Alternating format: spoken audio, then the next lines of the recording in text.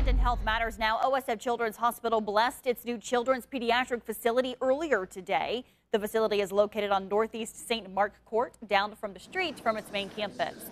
The new building was recently purchased and renovated to expand specialty services. The cost of the building and reno, more than $1 million. The president of St. Francis Medical Center and the Children's Hospital of Illinois says the expansion couldn't have come at a better time.